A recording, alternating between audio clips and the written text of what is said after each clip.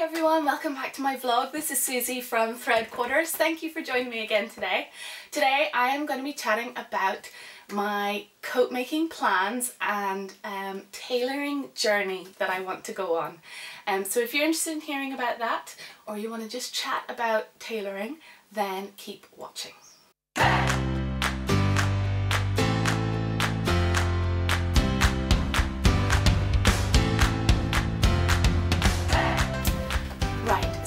I have been thinking for a while now that I have not really made a coat. I have made one coat. Here's a picture here of it, and actually I've got the pattern here. It's a Vogue 9037, a wrap coat, and there's absolutely no tailoring in this whatsoever. So to me, I don't really feel like I've made a coat. I mean, I technically have, but it was super easy. The perfect starting point for if you've never made a coat, actually, so that's a suggestion for you if you like that style.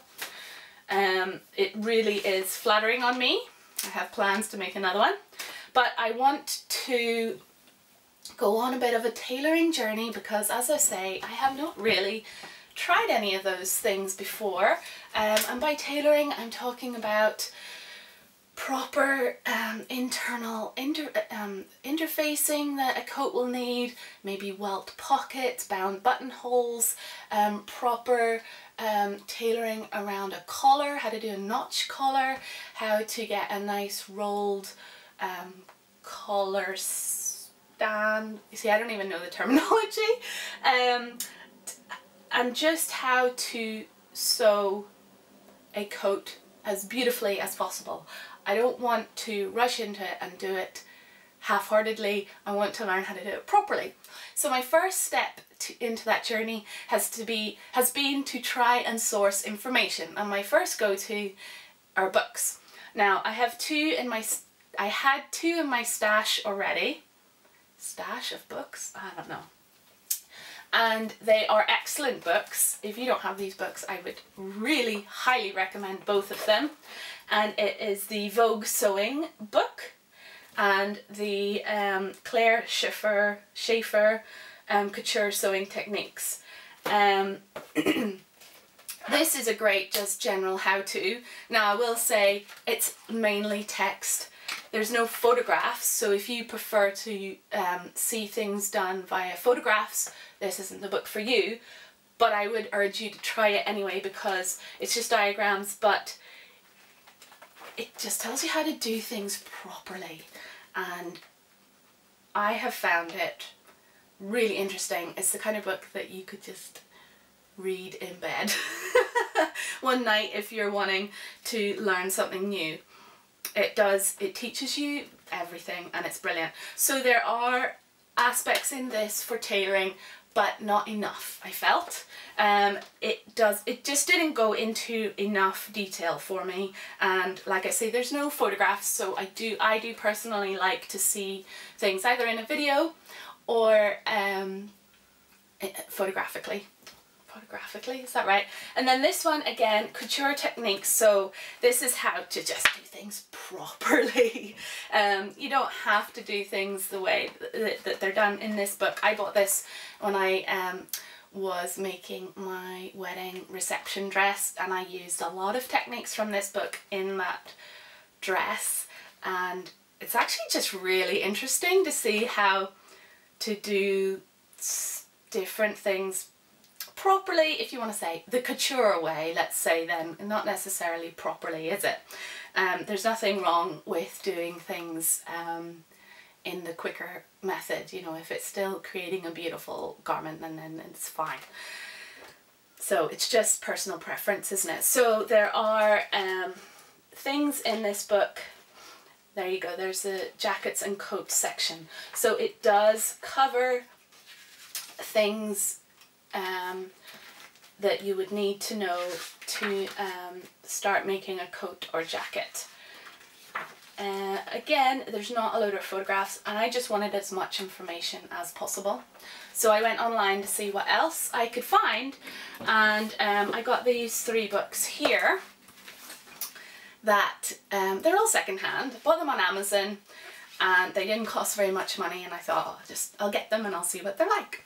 So I'm going to start with these two here. This one here, Singer Tailoring. I thought, yeah, that sounds perfect, and it's pretty good. It's all photographs, which is good. I mean, it's an old book, so, you know, the photos are very 80s, but the principles are still the same, so it doesn't bother me in the slightest. And there's pad stitching, there's horsehair interfacing, hair canvas, again there's your pad stitching, tailoring techniques. This is preparing the pattern. You know, it goes into, I'm obviously flicking through this backwards, so in terms of the way they approach things, getting a good fit even, tools that you might need, which is another thing I'm going to chat about. Yeah, so I thought that's a good book if anyone is interested in tailoring. And then I also on Amazon, as I say, you can't really flick through it very well on Amazon, I picked up this one, The Classic Guide to Sewing the Perfect Jacket, Tailoring. Exactly what I need. I don't know if you can tell from this flick through, it's exactly the same book as this one. Look at them! They're totally different, and there was nothing on the website to indicate that they were the same book but with a different cover. They've even got a different name. I mean, they both say tailoring on them, but this is The Classic Guide to Sewing the Perfect Jacket as like a subtitle, and this is just called Singer Sewing Reference Library. Anyway, I'm probably going to do some little giveaway at some point, and I have a nice tailoring book to give away in my giveaway. I don't know when I'm going to do it. Sometime. Look forward to that, guys, if you are keen on getting this book. So I've got two of those, and then I also picked up this one, is Jackets, Coats and Suits from Threads magazine. So it's actually just a collection of articles from past Thread magazines. Again, it's a very old book, so there's like serious 80s style going on. Look at that. Yeah, I'm not going to be making that jacket. It's not really me. I don't know if I would suit that hat. What do you think, guys? No, come on, I'm only joking. Obviously it's gonna be someone's taste even nowadays, so that's fine. But there are interesting articles in here. But what I would say, it's not as useful as that other tailoring book. But there are still definitely things to learn from this book. So, you know, as I said, it didn't cost very much money, so that's fine. So I've started reading those. I have a lot more reading to do. I have to say, I've sort of put it on the back burner recently, so I want to pick it up again and really get my head around all the different concepts of tailoring, and I'm excited to start trying them. So now, what coats am I going to make? So I have a little, a small pile of fabric. Don't ask me why, but you know, once I get an idea in my head, I kind of go full in. I go all in, and I know this completely contradicts with the last video I just put up, but I have every intention of making every single one of these fabrics, so you guys hold me accountable, please. So I'm just gonna lift them up. Oh, you would have seen this in the thumbnail for this video anyway. But yeah, so I've got there's only 4 fabrics here, but because it's coating, takes up loads, they're just massive. And I'm going to talk you through them in the order that I'm probably going to make them in. And it's going to go from easiest to hardest in terms of techniques.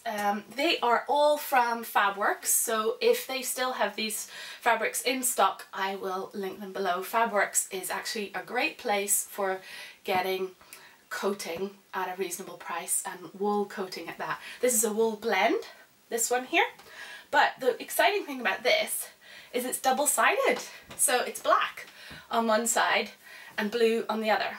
Now I'm going to say one thing. The photography on their website fooled me a little bit, and the blue in real life is not as vibrant cobalt as I thought it was going to be. So I'm slightly disappointed in the blue here. I don't know what it's going to look like on the video, but in real life it's not quite as punchy in your face. It's a little bit softer, and it might suit someone to be that way more, whatever.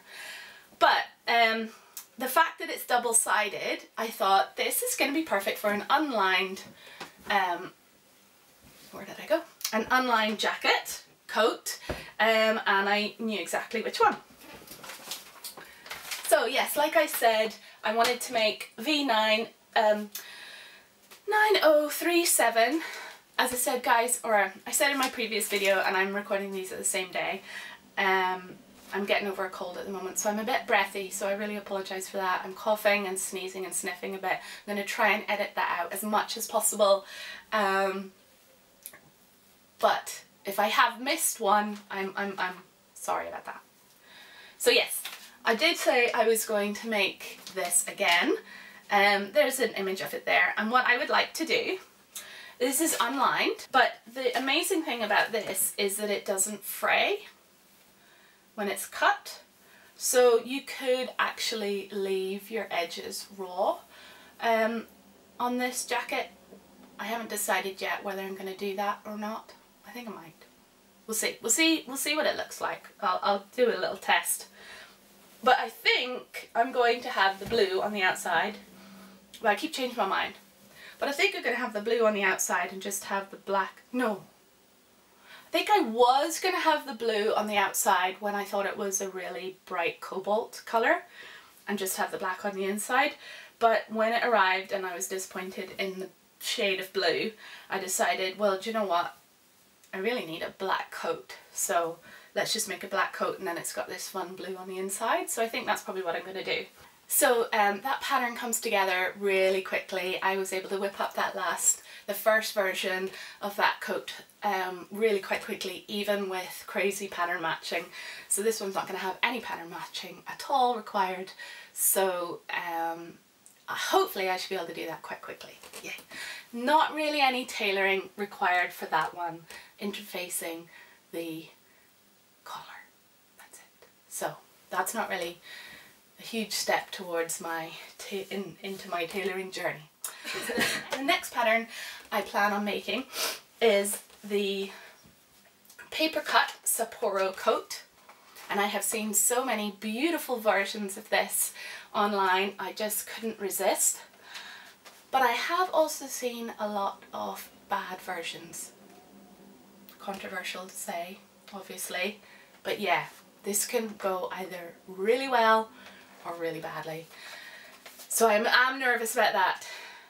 And I bought this beautiful, this is one of my favourite fabrics that I picked up. Again, they're all from Fabrics, like I said, and this is the most perfect shade of red for me. It's a mohair, so it's very fluffy, and it's really soft and snuggly, and a decent thickness actually.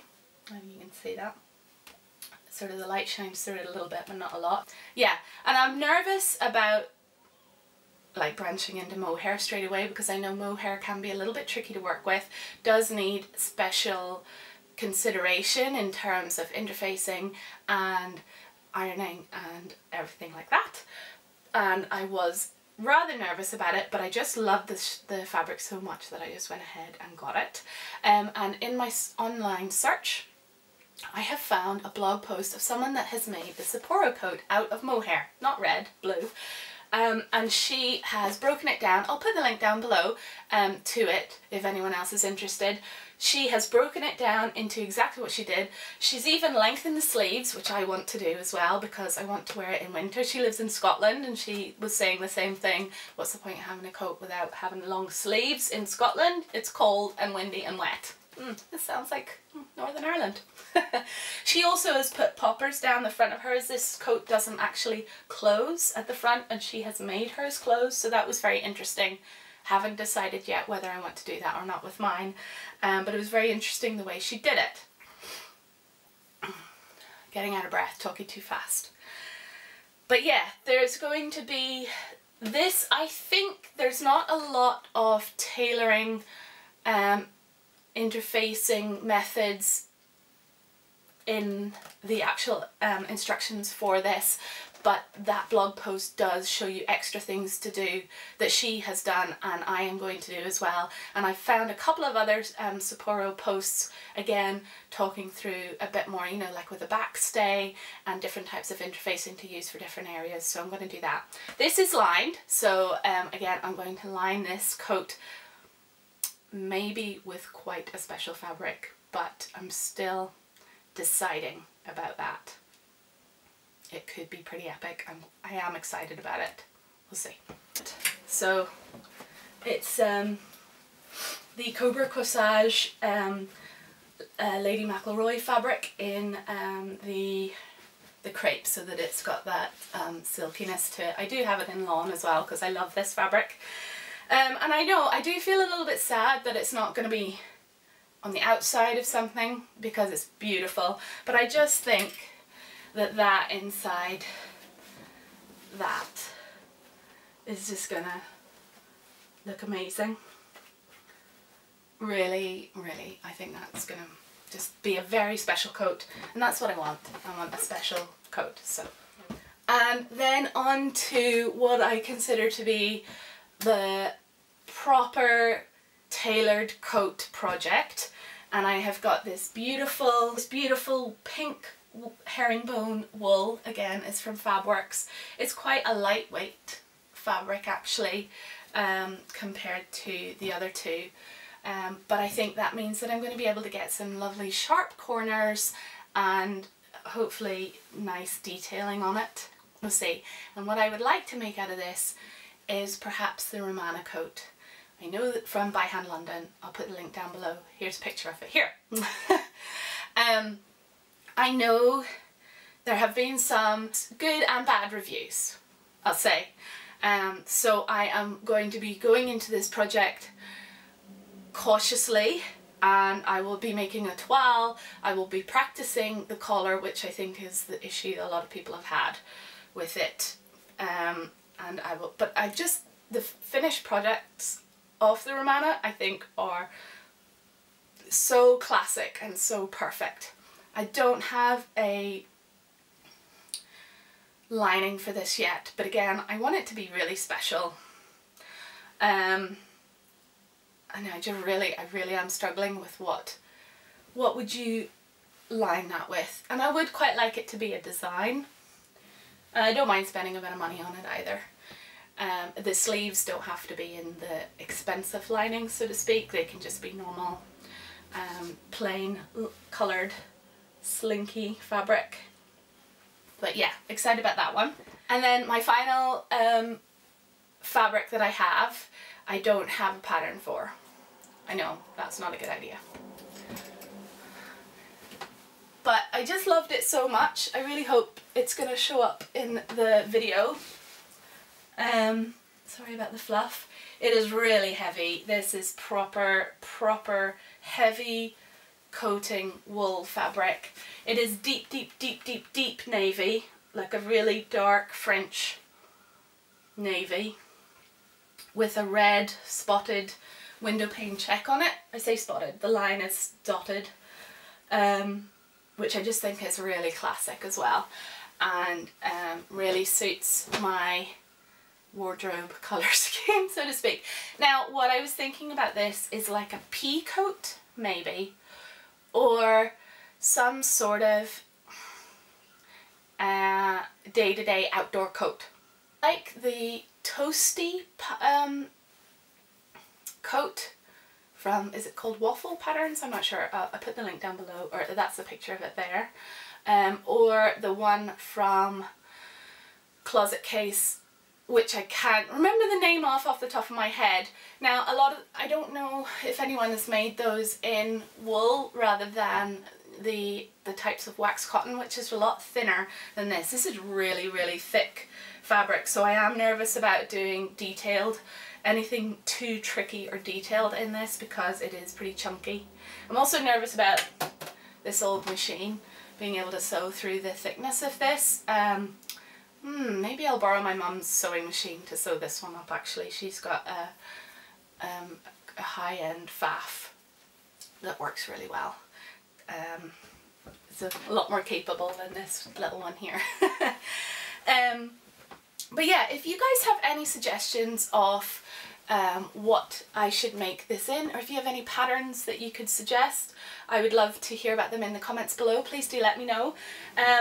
So far in all of this, I haven't mentioned bound buttonholes or welt pockets, and those are two things that I really would like to try, unless I could put them onto my Romana, but I don't think so.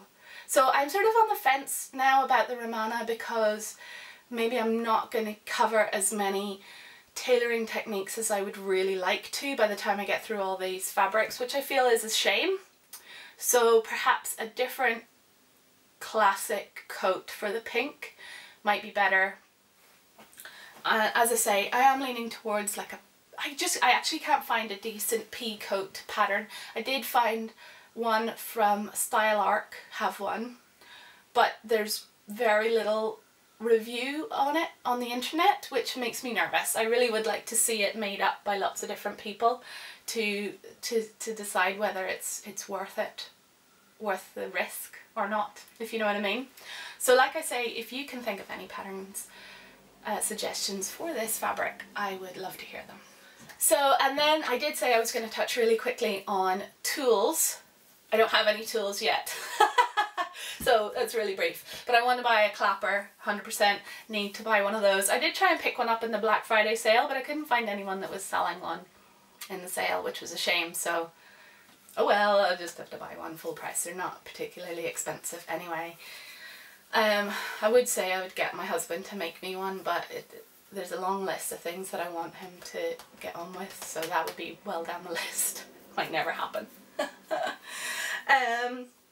But yeah, what other tools do you think I need to start my tailoring journey? Also, do you have any tips on working with wool fabrics? How am I going to pre-treat these fabrics? These are just fresh from the shop, have not touched them. I don't want to, I'm nervous about putting them in the tumble dryer. My tumble dryer is not very big. It might struggle.